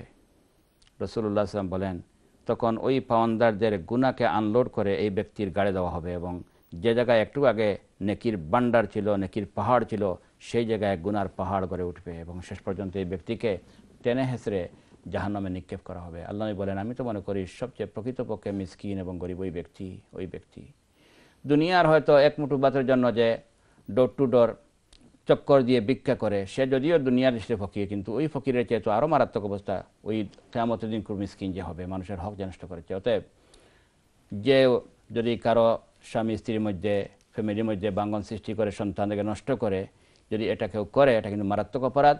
আল্লাহ সুবহানাহু প্রত্যেককে এই সমস্ত অপরাধ থেকে, এই অপরাধ বুঝে এটা থেকে বের হয়ে আসার জন্য আল্লাহ পাক আমাদের তৌফিক যেন দান করেন। আমিন। জাযাকুমুল্লাহ। জাযাকাল্লাহ। আমরা দেখি পরবর্তী প্রশ্নকে নিয়ে আসছেন। হ্যালো কলার, আসসালামু আলাইকুম। আসসালামু আলাইকুম। ওয়ালাইকুম সালাম রাহমাতুল্লাহ। আমি একটা বিষয় জানতাম স্যার আমুজুরের কাছ থেকে। জি। আর যে আমি কয়েকদিন আগে ফেসবুকও একজন মৌলানার ওয়াজ শুনলাম, শুনলে আমি একটু দ্বিধাদ্বন্দ্বের মাঝে পড়ছি। এখন হুজুরের অপেক্ষা করলাম যে ওটা একটা সমাধান আমি চাইলাম। জি, হইল কি আপনার প্রশ্ন? জি জি জি, আমার প্রশ্ন হলো, তাই ওয়াজের মাঝে কইলা যে আব্দুল কাদির জিলানী রহমতুল্লাহ আলাইহি 7 বছর বয়স যখন তার আব্বার লগে, তার আব্বা আসলা একজন মসজিদের ইমাম, রানা দিছেন দুইটা রাস্তা মসজিদে যাওয়ার। এক রাস্তা হইলো একটু জঙ্গলের সাইড, এক রাস্তা হইলো বিয়েতে টাইম চাইলা যে বালাপথে দিয়ে সোজা যেটা হবা যাওয়ার লাগি। আব্দুল কাদির জিলানী রহমতুল্লাহ আলাইহি কইলা না, ওদিকে আমি যাইতাম। শেষ পর্যন্ত গেলা, সহজ করে কইলাম, শর্ট করি। যাওয়ার পরে রাস্তাতে একটা বাঘ আইয়া দেখা করলো, বাঘে আইয়া তাইতে সালাম করলো, আর তার আব্বাই তো খুব ভয় ভাইয়া হয়ে গেলা। আচ্ছা, ইটা শেষ হওয়ার পরে আমি শর্ট করে কইলাম যে আরো একজন মসজিদে যাওয়ার পরে খবর পাইলে একজন মৃত্যু ব্যক্তি তান জানাজার লাগি ইকানো আইসেন নামাজ, তাই গেলাগেও বাড়ি খুঁজাইয়া গিয়া কইলা যে এই বাড়িতে সে মারা গেছেন। একটা ছোট বাচ্চা তামলাখান বয়সের বাড়াইয়া কইলা যে আমার আব্বা বলে, তো আমারে কুল্লা কও কিতা বলে, আমি তো ছোট আসলাম, আমার আব্বার সন্তান হিসাবে আমি আমার বাবার লাগি খুব অশান্তি করলাম বলে, আমি আপনারা কইও কিতে হইতো বলে, কইলে হয়তো লাভত্ব হইতে পারে বলে, তুমি তোমার আব্বারে ফেরত চাওনি। আচ্ছা, এই কথা শুন না তো তাই নাইলা দৌড়িয়াইয়া জানা পারে হইলা জানাজা হরাই না জানো, একটু অপেক্ষা করুকা। আমি কথা দিয়াইছি ছেলের কাছে, আপনি তানতে ফিরাইয়া দেওয়ার লাগি ব্যবস্থা করবা বলে, এটা করা তো কোনো সম্ভব নয়। পরে কইলাতে আমার অনুমতি দেওয়া। ও টাইম শেষ পর্যন্ত আরো কিছু স্টোরি লম্বা কইছে নাকি যে রুহ ফিরিয়াওয়ার সব ব্যবস্থা কইরা তাই জীবিত ওই গেছে নাকি। ও বিষয়টা হুজুরের কাছে একটু জানতাম চাই যে এটা কতটুকু বিষয়টা আমি একটা চিন্তা পড়ে গেছি। আচ্ছা, রাখি এখন। আপনার প্রশ্নটা আসলে গুরুত্বপূর্ণ, যদি একটু লম্বা হয়েছে। যে কোনো আল্লাহর ওলি সম্পর্কে ধারণা করতে গিয়ে কিছু জিনিস আছে অলৌকিক, অস্বাভাবিক, আমরুন খালিকুল লিল আদাতি, এটা মিরাকল হতে পারে। আমরা অবশ্যই বিশ্বাস করি কারামাতুল আউলিয়ায়ে হক্কুন, আউলিয়া কেরামের কারামত সত্য।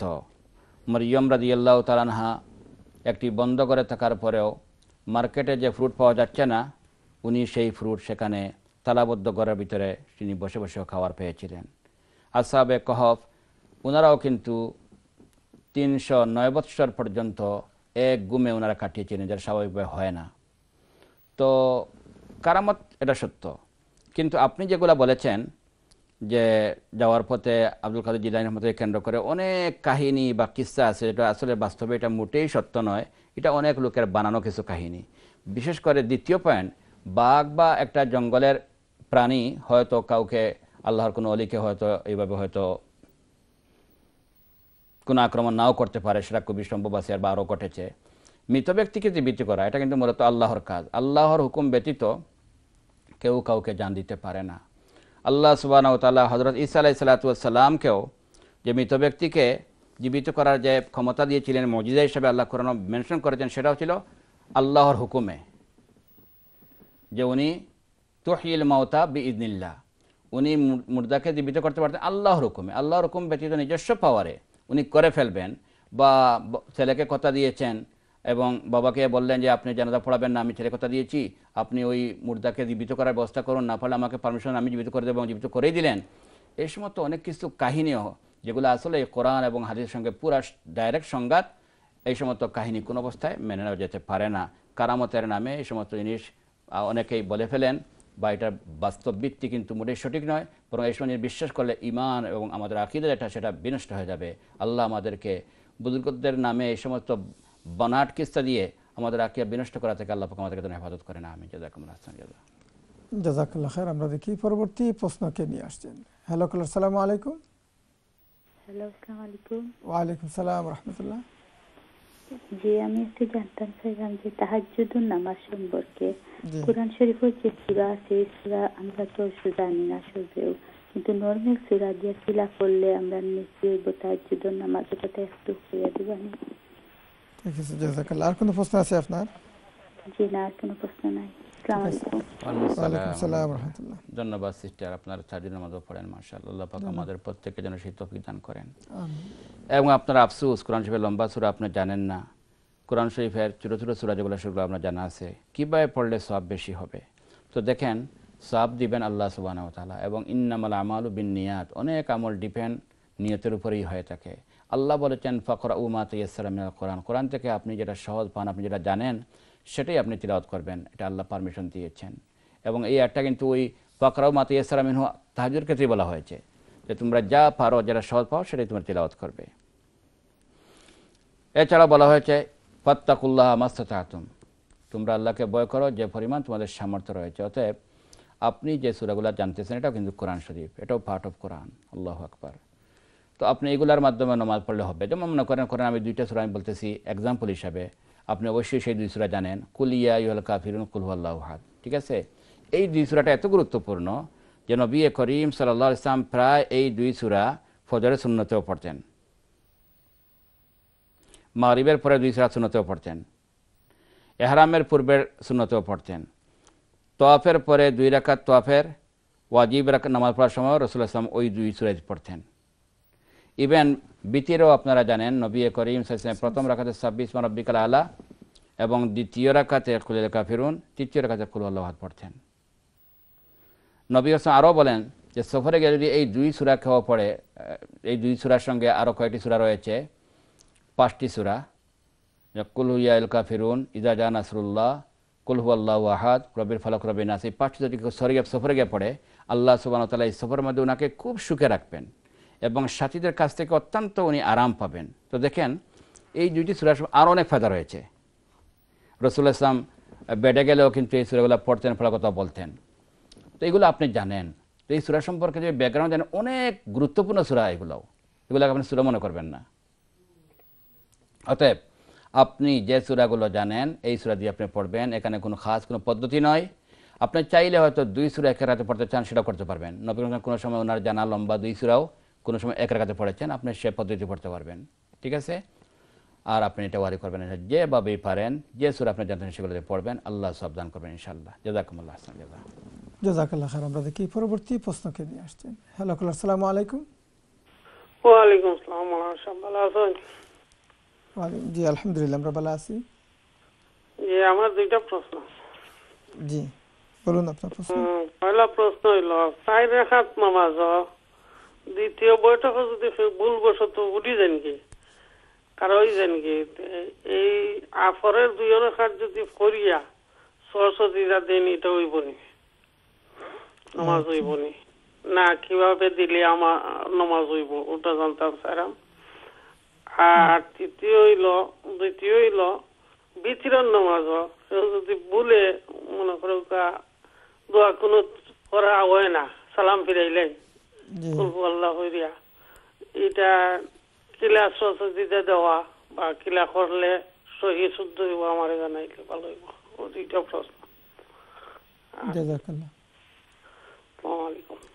ওয়ালাইকুম সালাম রাহমাতুল্লাহ। জাযাকাল্লাহ, অত্যন্ত সুন্দর প্রশ্ন আপনার দুটি। যেহেতু আমরা ছোট্ট একটি বিরতি যেতে হচ্ছে, বিরতির পর আবার যখন ফিরে আসবো ইনশাআল্লাহ আপনার এই প্রশ্নগুলির উত্তর দেওয়া হবে এবং নতুন আরও কল নেওয়ার চেষ্টা করব। আশা করি দর্শক শ্রোতা আমাদের সঙ্গে থাকবেন। বিরতির পর দেখা হবে। আসসালামু আলাইকুম ওয়া রাহমাতুল্লাহি ওয়া বারাকাতুহু। Glory to Allah, access to Allah, Alhamdulillah. আসসালামু আলাইকুম ওয়া রাহমাতুল্লাহি ওয়া বারাকাতুহু। সম্মানিত IQRA বাংলার দর্শক শ্রোতা, আলোর দিশারি প্রোগ্রামে আপনাদেরকে আন্তরিক মোবারকবাদ। আলহামদুলিল্লাহ আমাদের সাথে রয়েছেন ব্রিটেনের শ্রদ্ধাভাজন আলেম দ্বীন শাইখুল-হাদিস মুফতি আব্দুর রহমান দামাত বারাকাতুহুম। আলহামদুলিল্লাহ বিরতির পূর্বে একজন প্রশ্ন করেছেন, দুটি প্রশ্ন নিয়ে আসছেন। যেহেতু এই প্রশ্নগুলো উত্তর দেওয়া হয় নাই, ইনশাআল্লাহ এখনই উত্তর দেওয়া হবে এবং নতুন আরও এই প্রশ্নের উত্তর দেওয়ার পরে ইনশাআল্লাহ নেওয়ার চেষ্টা করব। জাযাকাল্লাহ খায়ের। একজন জানতে চেয়েছেন যে 4 রাকাত নামাজে ভুলবশত যদি, ওনার প্রশ্ন ছিল 4 রাকাত নামাজের দ্বিতীয় রাকাতে যদি ভুলবশত তাশাহুদ না পড়ে উনি দাঁড়িয়ে যান, কায়দা না করে দাঁড়িয়ে যান, নামাজ কমপ্লিট করে ফেলেন এবং সিজদা সহ দেন, তো নামাজ হয়েছে? ইয়েস, আপনার নামাজ হয়ে গেছে। যেহেতু আপনি কায়দাউলা করেন নাই, তাশাহুদ পড়েন নাই, আপনি ওয়াজিব মিস করেছেন। ভুলবশত ওয়াজিব যদি ছুটে যায় তাহলে সিজদা সহর মাধ্যমে নামাজকে রিপেয়ার করে, আপনি সিজদা সহ দিয়েছেন, অতএব নামাজ হয়ে গেছে, আর কিছু করতে হবে না। দ্বিতীয় প্রশ্ন হলো, যদি দোয়া কুনুত না পড়ে সালাম ফিরিয়ে ফেলেন, এটা ওয়াজিব ছিল, তো আপনার কী করতে হবে? তো আপনি সালাম ফিরানোর পরে নামাজ ভঙ্গ করে এমন কোনো কাজ, যেমন কথা বলা, খাবার খাওয়া, কিবলা থেকে সিনাকে ফিরিয়ে ফেলা, এই সমস্ত কাজ না করা পর্যন্ত স্মরণ হওয়ার সঙ্গে সঙ্গেই যদি আপনি সিজদা সহ দিয়ে নামাজ কমপ্লিট করে ফেলেন, আপনার নামাজ হয়ে যাবে। যদি আপনি সালাম ফিরিয়েও ফেলেছেন, কথা বলে ফেলেছেন, বা এমন কাজ করে ফেলেছেন যার মাধ্যমে নামাজ ভঙ্গ হয়ে যায়, আর এদিকে আপনি দোয়া কুনুত পড়তে পারেন নাই, আপনি ভুলবশত দোয়া কুনুত আপনি ছেড়ে দিয়েছেন, মিস করেছেন, তাহলে কিন্তু এই নামাজটা আপনাকে রিপিট করতে হবে। রিপিট করাটা ওয়াজিব। আমি কি বললাম যে দোয়া কুনুত না পড়ে যদি আপনি সালাম ফিরিয়ে ফেলেন, তাহলে স্মরণ হওয়ার সঙ্গে সঙ্গে আপনি সিজদা দিয়ে দিবেন, সুযোগ থাকে যদি। আর যদি আপনি সিজদা সালাম ফিরিয়ে ফেলছেন, সিজদা দেন নাই, স্মরণও হয় নাই, আপনি কথা বলে ফেলেছেন বা এখান থেকে চলে গেছেন, পরে স্মরণ হয়েছে, তো এমত অবস্থায় আপনি নামাজকে রিপিট করে নেবেন। আপনি জাযাকুমুল্লাহ খাইরান। জাযাকাল্লাহ খায়ের আপনার সুন্দর প্রশ্নের জন্য। আমরা দেখি পরবর্তী প্রশ্নকে নিয়ে আসছেন। হ্যালো, আসসালামু আলাইকুম। হ্যালো, আসসালামু আলাইকুম। ওয়ালাইকুম সালাম। হুজুর আপনার দর্জনের কাছে সালাম। কালকে আমি উমরা থেকে আইছি হুজুর। আমি যাইবার আগে আমার আপনার কাছে সালাম লইয়া গেছিলাম, মানে কইছিলাম আমার লাগি দোয়া করবার লাগে।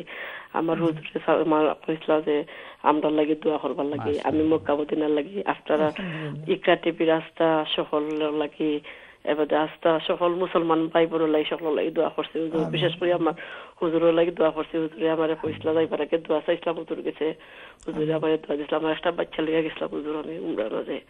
হুজুর আমার দুইটা কোয়েকশন হুজুর, আপনার লাগি দোয়া করছি দিল থেকে। আল্লাহ কবুল ফরমাক। সব আপনার রকম আমরা রকম সারা ইকরা বাংলা এবং উম্মতুল খালাক কবুল ফরমাক। সফল ঠিক লাগে। বিশেষ করে হুজুরের লাগি দোয়া করছি, আপনার আম্মা আব্বার লাগি দোয়া করছি হুজুর। আপনি আমরা অত সুন্দর করে বুঝাইয়া দেন হুজুর। থ্যাংক ইউ, শুকরিয়া, জাযাকাল্লাহ। কি তখন হুজুর সবসময় আল্লাহ কাছে শুকরিয়া করছি। স্বপ্নের মতো গেছি হুজুর মদিনা মক্কা, বড় আশা আছে হুজুর। আইসি আল্লাহ হইছে, আল্লাহ যাইরাম তো লন্ডন, আল্লাহ কিতা লইয়া যাইরাম, মানে লেদার পরি সকলটা লইয়া যায়। আমি আল্লাহ হইছে, আল্লাহ আমার লেদার পরি আল্লাহ যেগুলো আমরা মক্কা মদিনা করছি, যতক্ষণ করছি আল্লাহ, মানে যতক্ষণ করছি তখন আল্লাহ পেক বলি আমরা দোকা আমল গুলা ভালো ভালো আমল মতো লইয়া যাইবার লাগে, যে লন্ডন গিয়ে আমল গুলো আমরা ভুলতে পারি না হুজুর। এখন হুজুর আমরা দুইটা কোয়েকশন হুজুর কইতে পারবো ইনশাআল্লাহ। জি, আমার কোয়েকশন যে আমরা জিদ্দাত গেলাম হুজুর, বাদে ওদিন খুব বেশি ঠান্ডা আছিল, আর আমার বাচ্চা তার বয়সে 21 বছর বুঝছেন, তানোর এহরাম পরা আছে বুঝছেন হুজুর, আর সে ঠান্ডা পড়ছিল, আর তাই কুট ফরি লাইছেন বুঝছেন, লগালগ ওখানে আমি একজন হাজি হাজি হারাম হারাম, তো লগালগ আমার ছেলেটা কি কুট খুলি লাইছেন। এতে হুজুর কোনো কত সময় ফিনজার আসছেন? জি ফিনজা কত সময় আসলা? জেদ্দাতে কি তাল ইহরাম পরছন বুঝছেন ফরিয়া না হয় কোট ফিনজার বাজে কত সময় গেছে? লগালগ খুললেইছেন যে হাজি হারাম হারাম আমি দেখে লাইছি চলতে কিলো লগালগ খুললেইছেন হুজুর। আর দ্বিতীয় কোশ্চেন হুজুর, আপনি ইতিহাস দিছিলেন আমি যে মক্কা মদিনা যাইতাম, আর আমি তো কইছিলাম আপনার স্মরণ কিনা জানি না যে আমি আমার ছোট একটা বাচ্চা লইয়া যাইতাম, আমি তো মাত্র নামাজ পড়তে পারি না কিলা। আমি কিন্তু হুজুর নামাজ পড়ছি, প্রথম খুব কষ্ট হয়েছে, বাট আমার বেবিরে তুই আমি কিছু পারছি না, বাদে আমার বেবিরে কুলো লইয়া আমি মাগরিবের নামাজটা পড়ছি হুজুর, ইশারা দিয়া, মানে খুলতে তো পারছি না হুজুর, এই নামাজটা আমার ওই বনি হুজুর, আমি ইশারায় পড়ছি কুলো লইয়া। আচ্ছা, বুঝছেন না হুজুর জি বুঝতে পারছি সবসময় লাগে হুজুর আপনার লাগে যে হচ্ছে আস্তা ইকসাটিফুল লাগে মুমিনের জীবনে হুজুর লাগে আপনার আল্লাহ লাগে কবুল ফরমাক ঠিক আছে ইনশাআল্লাহ হুজুর আমরা এই কে দিব আমরা ইলাম হস্তাই কিতা কিতা করণীয় আল্লাহর হইছে আল্লাহ যত আমরা করছি আল্লাহ কুল গেল না আমল খবর তো শুদ্ধ বেকটা বড়িয়া দিল আল্লাহ আমরা ঠিক আছে ইনশাআল্লাহ আমরা আপনার আনসার দিয়ে আর আমরা খুশি হলাম আপনার কথা শুনিয়া আল্লাহ কবুল ফরমাক এবং আপনি যেভাবে আমরা প্রোগ্রাম মন্তব্য করছেন আল্লাহ এই সবরে আল্লাহ কবুল ফরমাক এবং নাজাতের ওসিলা হিসাবে আল্লাহ কবুল ফরমাক আমিন আমিন আপনার প্রথম প্রশ্ন যে আপনার ছেলে ঠান্ডা আছিল আর তাই কুট ফিন্দিল চইন বাট লগে লগে আর জনে সতর্ক করা তাই খুলিলিছেন কোনো দমাইতো না কুচ্ছু না ইনশাল্লাহ হয়ে গেছে কি এমনি সামান্য সরগা দিলেইবা আল্লাহর রাস্তা সরগা দিলে লই যাব ইনশাল্লাহ সরগা বলতে এক ফিতরা পরিমাণ সরগা দিলে লই যাব কোনো দম হয় না কুচ্ছু হয় না কারণ পুরা একদিন এক রাত পর্যন্ত যদি ফিন্দিয়ে থাকিস তখন গিয়ে একটা এমন একটা পর্যায়ে গেল না যেটার কারণে আপনার দম বলতে হরমর ভিতরে কুরবানি হয় এমন একটা জানোয়ার দম ভরাই লাগলো না আপনার এটাই পর্যায়ে নাই তো একটা নেওয়ারি ভরা কুচ্ছু না ইনশাল্লাহ তান হজ হয়ে গেছে উমরা হয়ে গেছে কি দ্বিতীয় প্রশ্ন হইল কি আপনার ছোটো বাচ্চারে আপনার আমার ইয়াদ আপনার কইছিল ইনশাল্লাহ এখানে গেলে আল্লাহ এত সাহায্য সহযোগিতা করবা ইনশাল্লাহ তো আপনি একদিন মারিব নামাজ কুলো লইয়া পড়ছেন সজ্জা দিতে পারছেন না আপনার লাগে সজ্জাটা ফরজ আছিল অবশ্য তো যেখান ওই গেছে কি ঠিক আছে বাট আপনার যেহেতু এই বাচ্চারে লইয়াও রসুল্লাহ সাল্লাল্লাহু আলাইহি ওয়াসাল্লামেও বুখারী শরীফ হাদিসে আছে উমামা বিনতে রসুল্লাহ সাল্লাল্লাহু আলাইহি ওয়াসাল্লাম উমামা বিনতে জাইনাব আল্লাহর নবীর মেয়ের ঘরের নাতি উমামা এই উমামার আল্লাহ নবী কুলোর নামাজ পড়ছেন বাট রুকুসিদা দিছেন তো আপনি রুকুসিদা দিলেই তার তখন হলো বালা যেহেতু রুকুসিদা দিছেন না এই নামাজটা আপনি রিপিট হইলেন যেন ইনশাআল্লাহ আর বাকি সব তো আপনার রয়েছে আলহামদুলিল্লাহ আর আপনি বড় সুন্দর একটা কথা কইছেন যে মানুষের উমরা বা হজ গেলে লাগিজ বরিয়া মাল লইয়া আইন আপনি চিন্তা করছেন যে আমল যেগুলো করছি এগুলো লইয়া দিতাম আর কন্টিনিউ করতাম পারতাম এটা বহুত বড় কথা আল্লাহ সুবহানাহু ওয়া তাআলা আপনারও যে পণ হরিয়া আইছেন এটা চলার তৌফিক আতা ফরমাক আর আমরা এটা থেকে লেসন নেওয়ার তৌফিক আতা ফরমাক আমিন জাযাকুমুল্লাহ জাযাকাল্লাহ খাইর অত্যন্ত সুন্দর কথা এবং সুন্দর প্রশ্নগুলি এবং সুন্দর আমলের কথা বলেছেন এর জন্য আপনাকে অনেক অনেক ধন্যবাদ মাশাআল্লাহ আমরা দেখি পরবর্তী প্রশ্নকে নিয়ে আসছেন হ্যালো আসসালামু আলাইকুম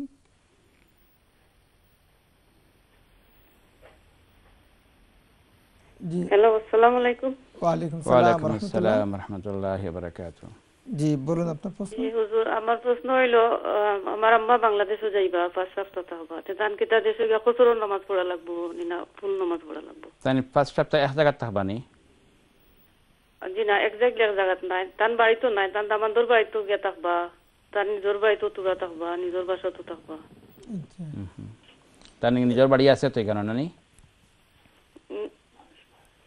নিজের বাসা বাড়ি তান এমনি যাইবা আইবা আচ্ছা বুঝছি তো বেশিরভাগ থাকবা দামান্দর বাড়িও ওলাও তো মনে হয় লাগে ওকে আমরা আর কোন প্রশ্ন আছে নি জি না ও প্রশ্ন ওকে মাশাআল্লাহ ঠিক আছে ইনশাআল্লাহ আপনি শুনতে থাকুন মাশাআল্লাহ নাম্বার 1 তান যাওয়ার পথে রাস্তা হিজরত কিয়া দেশ যাওয়া এবং ফিরিয়া আবার আওয়া পর্যন্ত রাস্তা তাই মুসাফির তাই কসর নামাজ পড়বা জোহর আসর এবং এশা ফরজ 4 রাকাতের জায়গা তাই 2 রাকাত পড়বা মাগরিব এবং ফজরের ফরজ সমান থাকবো সুন্নাত সুযোগ তারে পড়তে পারবা পড়লে বালা আর উড়াউড়ি তারে না পড়লেও কোনো গুণ হইতো নাই বিতির ফড়ন যেন যেটা ওয়াজিব বাংলাদেশে গিয়ে এখানে থাকার পৌঁছার পরে তাইন যেখানে থাকবা যদি একসঙ্গে তাইন 15 দিন থাকেন তাহলে তাইন মুকিম বা ফুরা নামাজ পড়বা যদি এতে কম থাকেন 10 দিন এক সপ্তাহ এবার তাকে তাইন আর আমরা লাগি আবার আইরা তে তাইন ফুরা সফরও তাইন মুসাফির থাকবা তাইন ওই আমি যেভাবে কইছি মুসাফির হিসাবে তাইন ওইভাবে তাইন কসর নামাজ পড়বা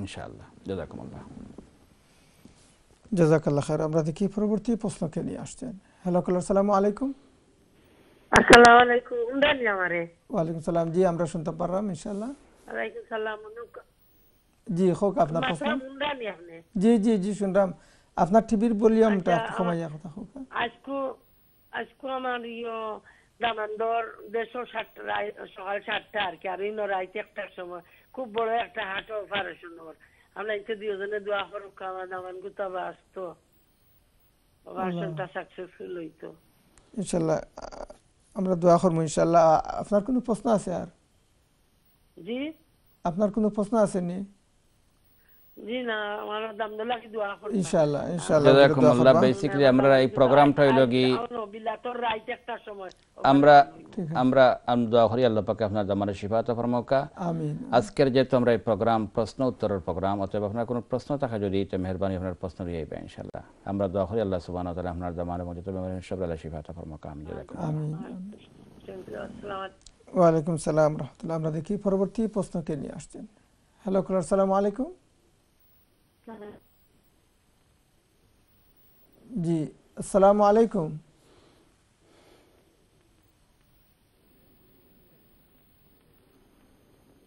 জি হ্যালো কলার, আসসালামু আলাইকুম। জি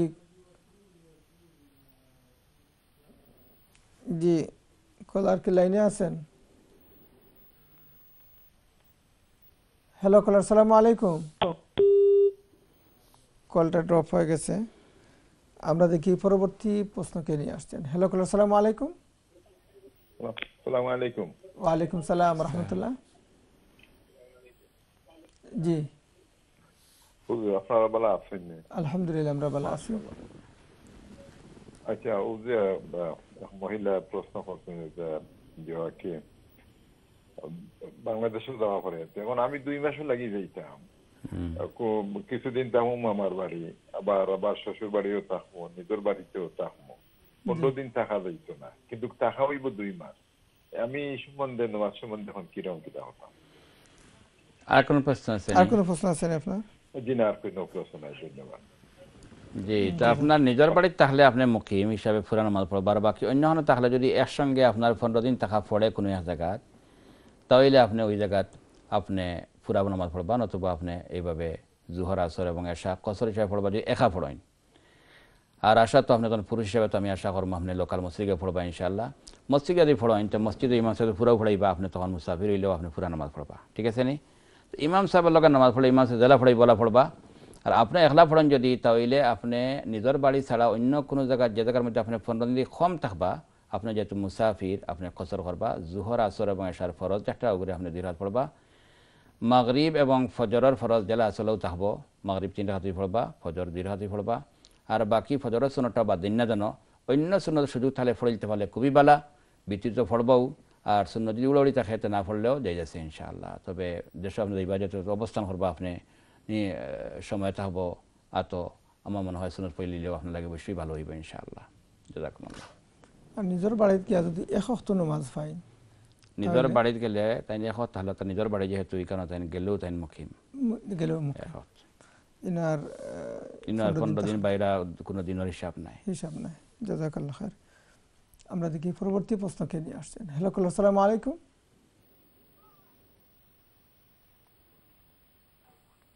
জি আসসালামু আলাইকুম। হ্যালো আসসালামু আলাইকুম। ওয়া আলাইকুম সালাম রাহমাতুল্লাহ। আমি একটা প্রশ্ন করতে পারবো না? জি জি হোক ইনশাআল্লাহ আপনার প্রশ্ন। আমার একজন বোন বাংলাদেশের আর কি গরিব, কিন্তু তার কোনো ব্যাংক ব্যালেন্স নাই আর কি, এমনি কি রোজ আন্ডা হাজবেন্ডে আর কি খাইরা, এখন তান দিয়ে আমি রোজার ফিদিয়া দিতে পারবো না? 1 নম্বর প্রশ্ন। জি হ্যাঁ, 2 নম্বর প্রশ্ন আর কি, আমার একজন আত্মীয় আর কি, তাই রোজা রাখেন না আস্তা মাস, কিন্তু তাই কোনো বেমার আজার নাই আর কি, তাই এমনি বেফতি আর কি বাদ ফতে, কিন্তু একটা রোজা রাখতে পারেন না, কিন্তু তান রোজার ফিদিয়া কিটা দেওয়া যাইব না? জোয়ান মানুষ, তার কোনো বেমার আজার নাই। আচ্ছা আচ্ছা ঠিক আছে ইনশাআল্লাহ। ওকে ওকে, আসসালামু আলাইকুম। ওয়া আলাইকুম আসসালাম ওয়া রাহমাতুল্লাহি ওয়া বারাকাতুহু। আপনার প্রথম প্রশ্ন যে আপনি করেছেন যে আপনার বোন বাংলাদেশে, ওনার ব্যাংক ব্যালেন্স নাই, মোটামুটি ওনার হাজব্যান্ড যে ইনকাম যেগুলো করেন পুরা বৎসর সচ্ছলভাবে চলতে পারেন না, তো ওনাকে কি আপনার ফিদিয়ার পয়সা দিতে পারবেন? যদি উনি গরিব হন, আপনি যেভাবে বর্ণনা দিয়েছেন যে ওনাদের টানানি থাকে, পুরা বৎসর তারা ইনকাম দিয়ে সচ্ছলভাবে চলতে পারেন না, গরিব যদি হন, তাহলে আপনি যাকাত যেভাবে দিতে পারবেন, ফিদিয়াও আপনি তাকে দিতে পারবেন ইনশাআল্লাহ। দ্বিতীয় প্রশ্ন যেটি বলেছেন, আপনার একজন আত্মীয়, উনি আসলেই সুস্থ কিন্তু রোজা রাখতে পারতেন, শারীরিকভাবে উনি পুরো ফিট আছেন, বাট এরপর রোজা রাখেন না, তো উনি রোজা রাখতেছেন না হিসাবে ওনার এই রোজার ফিদিয়া কি দেওয়া যাবে? দেখেন ফিদিয়া কিন্তু হলো একমাত্র ওই সমস্ত ব্যক্তির পক্ষ থেকে ফিদিয়া দেওয়া বৈধ যারা রোজা রাখতেই পারবেন না। যেমন যিনি মারা গিয়েছেন, রোজা ওনার জিম্মা ফরজ ছিল, এখন তো উনি রোজা রাখতে পারবেন না, মারা গেছেন, তখন ওই ব্যক্তির পক্ষ থেকে ফিদিয়া দেওয়া যায়। 1। 2 নম্বর, এত বৃদ্ধ যে কোনোদিন উনি রোজা রাখার শক্তি আসবে এই আশা করা যায় না, দিন দিন দুর্বল হয়ে যাচ্ছেন, এই ব্যক্তির পক্ষ থেকেও ফিদিয়া দেওয়া যায়। 3 নম্বর, এত অসুস্থ একজন মানুষ যে এই পরিমাণ অসুস্থ হয়েছেন, জীবনে কোনোদিন সুস্থ হবেন বা সুস্থ হয়ে রোজা রাখতে পারবেন এই আশা করা যায় না, তো এই ব্যক্তির পক্ষ থেকেও ফিদিয়া দিতে পারবেন। আর বাকি যারা রোজা রাখতে পারবেন এখন বা ভবিষ্যতেও, তাদের পক্ষ থেকে ফিদিয়া দেওয়া যাবে না। আপনার যে আত্মীয়তা আপনি বলতেছেন, উনি যেহেতু সুস্থ রোজা রাখতেছেন না ওনার বদভ্যাসের কারণে, ওনার উপর তো কদা সহ কফারাও ওয়াজিব হওয়ার কথা। উনি যেন তওবা করেন এবং উনি যেন রোজা রাখেন, এবং বরং রমজান শরীফে যদি কেহ ইচ্ছাকৃতভাবে দিনের বেলা রোজা ভেঙে ফেলেন তাহলে কদা তো লাগবে, কফারও লাগবে কিন্তু। আল্লাহু আকবার, আল্লাহু আকবার। এবং হাদিস বলতেছে রমজান শরীফে যে একটি রোজা কেহ উজর ছাড়া ভাঙ্গেন, এরপরে সারা জীবনভর নফল রোজা রাখলেও একটি রোজারও ক্ষতিপূরণ হয় না, এত সব থেকে বঞ্চিত হচ্ছেন উনি। সেজন্য ওনাকে বোঝানোর চেষ্টা করবেন, ওনার প্রতি ফিদিয়ার কোনো প্রশ্ন এখানে আসে না। জাযাকুমুল্লাহ। জাযাকাল্লাহ খাইর। আমরা দেখি পরবর্তী প্রশ্নকে নিয়ে আসছেন। হ্যালো, আসসালামু আলাইকুম। আসসালামু আলাইকুম। ওয়ালাইকুম সালাম রাহমাতুল্লাহ। জি বলুন আপনার প্রশ্ন। একজন মানুষের পক্ষ থেকে আমি প্রশ্ন করি। আর জি জি ইনশাআল্লাহ হোক আপনার প্রশ্ন। কোন মানুষ যদি নাস্তিক হয়ে যায়, জি, তাহলে তার ঈমান থাকেনি। জি, আর প্রশ্ন আছে? আর কোনো প্রশ্ন আছে নি আপনার? আর যদি আবার যদি ঈমান আনতে চায় তাহলে কিলা ঈমান আনতো? আচ্ছা, বুঝতে পারছি। আর কোনো প্রশ্ন আছে আপনার? আপনার যে প্রশ্ন আপনি যেটি করেছেন যে একজন লোক যদি নাস্তিক হয়ে যায় তাহলে কি সে তার ঈমান কি থাকছে? আপনি নিজেই বলেছেন নাস্তিক হয়ে গেছে। নাস্তিক হয়ে গেলে নাস্তিক মানেই ছিল যার উপর আল্লাহ কোনো আল্লাহ বলে আল্লাহর উপর কারো কোনো আস্থা নাই, বিশ্বাস নাই, ইয়াকিন নাই, সে আবার মুমিন হবে কিভাবে? যদি এইভাবে কেউ নাস্তিক হয়ে যায় তাহলে আবার কিভাবে সে আস্তিক হবে? তো সে তার এই কৃত কাজ থেকে তওবা করে আবার সে নতুনভাবে তার ইসলাম কবুল করে সে আবার যেন মুসলমান হয়ে যায়, এটাই হবে তার নিয়ম এবং করণীয়। আল্লাহ সুবহানাহু ওয়া তাআলা আমাদের প্রত্যেককে এই সমস্ত অপরাধ থেকে আমাদেরকে এবং গোটা জাতিকে আল্লাহ পাক হেফাজত করেন। বর্তমান জমানায় এই নাস্তিকতা কিন্তু অনেকটা ধীরে ধীরে বৃদ্ধি পাচ্ছে, অনেকেই আল্লাহ এবং আল্লাহর অস্তিত্বকে অস্বীকার করতে যাচ্ছেন। আল্লাহ সুবহানাহু ওয়া তাআলা তাদেরকে সহিহ সুবুদ্ধি যেন আল্লাহ পাক দান করেন। আমিন। জাযাকাল্লাহ খাইর। আমরা দেখি পরবর্তী প্রশ্নকে নিয়ে আসছেন। হ্যালো, আসসালামু আলাইকুম। হ্যালো, আসসালামু আলাইকুম হুজুর। আমার একটা প্রশ্ন, সামনে রোজা মাস আর হুজুর, আমি তো আমার ডায়াবেটিসের কারণে আমি রোজা রাখতাম পারি না, প্রত্যেক বছর ফিতরা দেই। আমার এখন ভাই তাইন খুব গরিব, তানে এক ফুয়া তেইও ইটালিত গেছিল, তাও জন্য সমুদ্র বাই হাত দিয়া জানি যেন ওলা গেছে, তো গিয়া হে নগিয়ে হে এখন পর্যন্ত কোনো কাগজ পাইছে না, কোনো কাম কাজ করতে পারেন না, আর তান কোনো কিচ্ছু নাই, একটা গাছের পাতাও নাই যেন ওটা বেশি তাই খাইতা। তানে হুজুর আমার রোজার খোফারা দেওয়া যায়নি, আমার ইয়ত গেলে ফোন রাখি আলে কোথা কইবা আমারে। আচ্ছা ইনশাআল্লাহ, আর ঠিক আছে ইনশাআল্লাহ আপনি শুনতে থাকুন। আপনি যেভাবে বর্ণনা দিয়েছেন আপনার ভাই খুবই দরিদ্র গরিব এবং ছেলে একটা বাহিরে গেলেও বিদেশ এখন পর্যন্ত কোনো কাজের সুযোগ পায় নাই এবং ওনার নিজের ইনকাম বলতে কোনো ধরনের কোনো ইনকাম নাই, গরিব। তো যে কোনো গরিব, ইভেন আপনার ভাই বা বোনকেও আপনি যাকাত যেভাবে দিতে পারেন ফিদিয়াও আপনি দিতে পারবেন, ঠিক আছে? কিন্তু যাকাত বা ফিদিয়া এবং সাদাকাতে ওয়াজিবা, কফারা এগুলা কিন্তু দেওয়া যাবে না যাদেরকে আত্মীয়দের মধ্যে মা বাবা, ছেলে সন্তান, নিজের মা বাবাকে দেওয়া যাবে না, নিজের সন্তানকে দেওয়া না, কিন্তু ভাই বোনকে, চাচাকে, মামাকে, খালাকে, খালুকে দেওয়া যাবে, কোনো সমস্যা নাই। তো আপনিও আপনার এই গরিব ভাইকে আপনি দিতে পারবেন, আপনি যেভাবে বর্ণনা দিয়েছেন, ঠিক আছে? আল্লাহ সুবহানাহু ওয়া তাআলা আমাদের প্রত্যেককে নেক কাম বেশি করে করার তৌফিক যেন দান করেন। আমিন। জাযাকুমুল্লাহ। আমিন। জাযাকাল্লাহ খাইর। আমরা দেখি পরবর্তী প্রশ্নকে নিয়ে আসছেন। হ্যালো, আসসালামু আলাইকুম। ওয়ালাইকুম সালাম রাহমাতুল্লাহি ওয়া বারাকাতুহু। আসসালামু আলাইকুম। ওয়ালাইকুম সালাম রাহমাতুল্লাহি ওয়া বারাকাতুহু। আমার একটা প্রশ্ন, আমি মুনাজাতর শেষ ভিডিও করিয়া মুনাজাত করি আপনার, আর বাদে ইয়া হাল্লাল মাশকিলাত ইয়া আল্লাহ মাশকিলাত ইয়া সাফি আল আমার ইয়া সাফি আল আমার ইয়া হাইয়ু ইয়া কাইয়ুম বিরহমাতিকা ইয়া আরহামার রাহিম। তো কই দিও না দিও সুবহানা রাব্বিকা রব্বিল ইজ্জাতি আম্মা ইয়াসিফুন ওয়া সালামুন আলাল মুরসালিন আলহামদুলিল্লাহি রাব্বিল আলামিন। আমার এই দোয়াটা হয়নি ইনশাআল্লাহ হুজুর হচ্ছেন হইবা ইনশাআল্লাহ। আর দিও দেনে নামাজ না তাহাজ্জুদের নামাজ কোন বললা একবার পড়েন না তিনবার পড়েন। আচ্ছা ইনশাআল্লাহ। আর কোন প্রশ্ন আছে আপনার?